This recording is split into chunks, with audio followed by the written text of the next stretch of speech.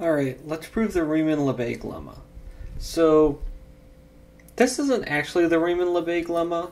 The Riemann-Lebesgue lemma actually applies for, well, if you replace cosine of nx with, what is it, e to the I pi nx, or something like that. Basically, what you end up doing is you're taking the,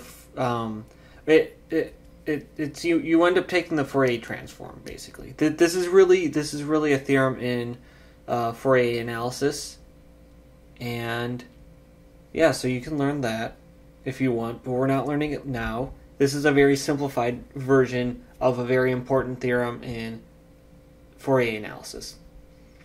Okay, so let's do what they advise. Let g be a step function, and then apply the previous exercise.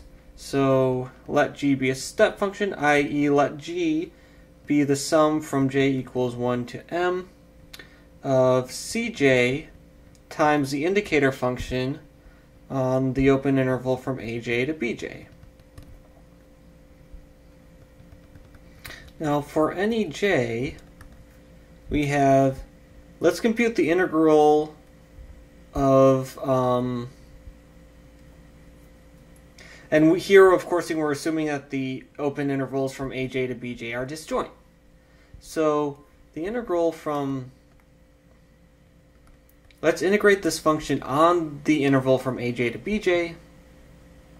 So this integral of gx dx, well, on this integral by disjointness, this is going to be, or on this interval, it's going to be precisely this. This integral of cj times the cosine of nx dx.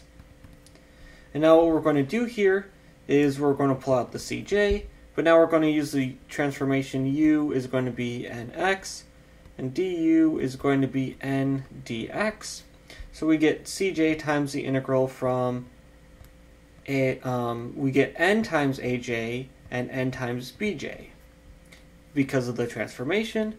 Then we have cosine of nx, no, that's going to become u, and then instead of dx we have 1 over n times du, so we get du over n. So we have cj over n out front, and then integral of cosine is sine, so we're going to end up with sine of u evaluated from naj to nbj. So this is going to be 1 over n times cj times sine of nbj minus sine of naj. Alright, so what's going to happen as n goes to infinity? Well, this sine of nbj minus sine of naj, sine can only take on values between -1 and 1, so this difference can only take on values between -2 and 2. Cj is a constant, and 1 over n will go to 0. So this entire thing will go to 0 as n goes to infinity. Thus, if we look at the integral of g of x times cosine of nx dx, this is going to be precisely the sum from j equals 1 to m of the integral from aj to bj of cj times cosine of nx dx. And then each of these integrals will individually go to 0 as n goes to infinity, and we're taking a finite sum, and so this entire sum will go to 0 as n goes to infinity. Really, this sentence, we didn't need to include it if we didn't want to, because it follows easily enough, but I figured I'd write it out. Alright, so for any step function, the integral of the step function times cosine of nx dx will go to 0. So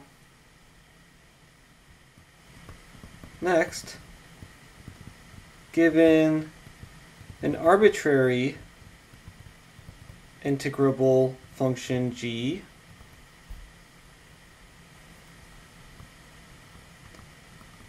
and given any epsilon greater than 0, choose a step function phi such that the integral of the difference between phi and g dx is going to be less than epsilon over 2. And this is possible by exercise 1.4.3, the previous exercise. Okay. And choose n large enough that, or choose capital N large enough that the integral of phi times cosine of nx dx is less than epsilon over 2. And this is possible, and this must be true for all n greater than or equal to n.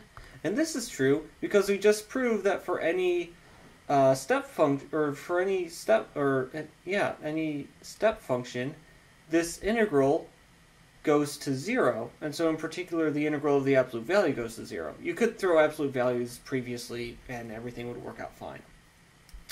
So then, if we look at the absolute value of the integral of gx cosine of nx dx, this is obviously going to be less than or equal to, now we'll bring the absolute value signs inside, and we'll also take this gx and subtract phi x and add phi x.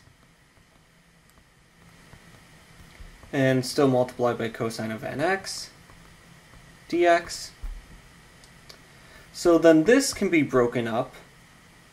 Well, when we break it up, we're going to get a less than or equal to. So be less than or equal to, we break up the g minus phi plus phi. We'll have one term which is the integral of phi minus g times cosine of nx dx. Right, because we had a phi minus g, I just moved the minus signs around, it doesn't really matter because we're taking absolute values.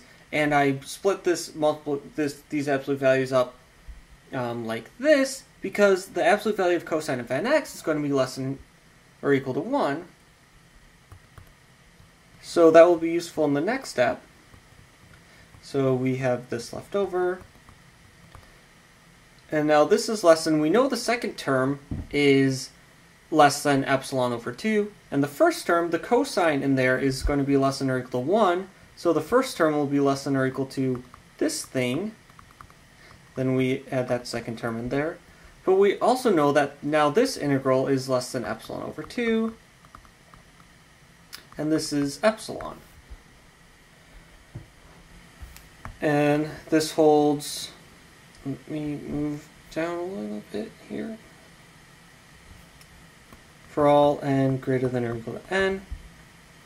And hence, the limit as n goes to infinity of the integral of gx cosine of nx dx equals 0. Because for any epsilon greater than 0, we can choose an n large enough such that for all n greater than or equal to this capital N that we've chosen, the size of this integral is less than epsilon, which means that it gets closer and closer to 0 as n increases, and that's what we need in order for this limit statement to be true. And so, yeah, when you prove this in more generality for Fourier transforms, this cosine of nx becomes e to the I pi nx or something similar, and then the integral ends up being the same thing. And so here we use the fact that the absolute value of cosine is less than or equal to 1.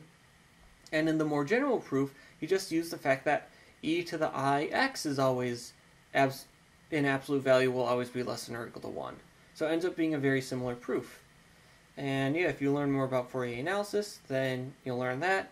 And if not, then you won't. But in any case, this is how you do this exercise.